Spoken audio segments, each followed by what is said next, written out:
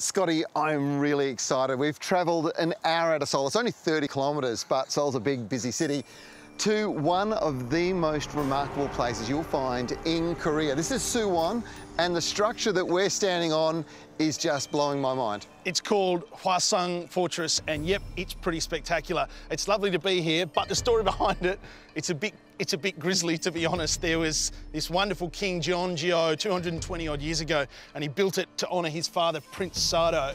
Unfortunately, his father died pretty horribly.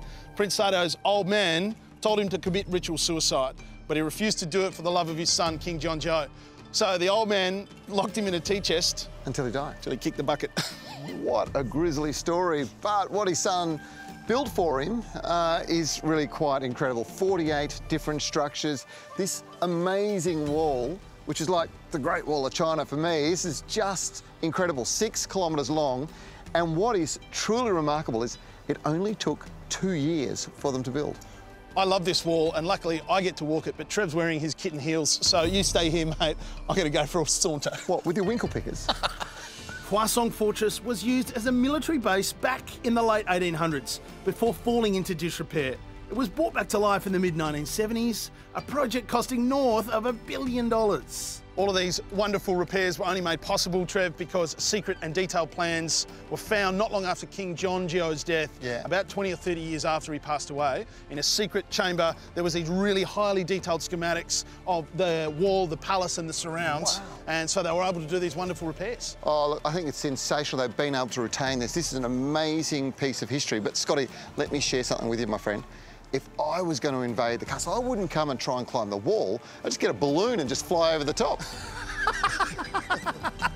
This place is just huge. To cover it all, you'll need 3 hours, and it's a fascinating walk and a bit of fun too. The guards in traditional dress love to pose for a photo. Oh, Scotty, halfway point. And we've reached a pretty important place. This is one of those incredible floodgates. There are 4 of them designed, and they're on the major channels that armies would have marched down as they were coming to take over the fortress.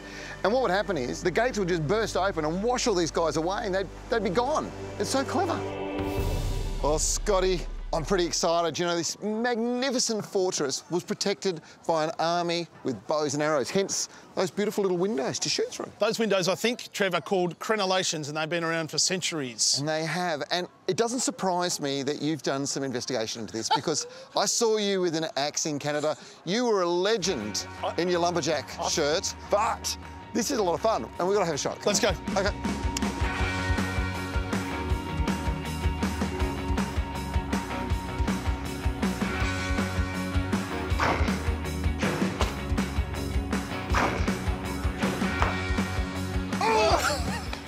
OK, guess what? Now we're gonna go and get him. We were pretty good with axes. Yeah, let's stick to axes. After a bit of fun here at the archery park, a walk along the wall at sunset is a truly magical way to end your day in Suwon.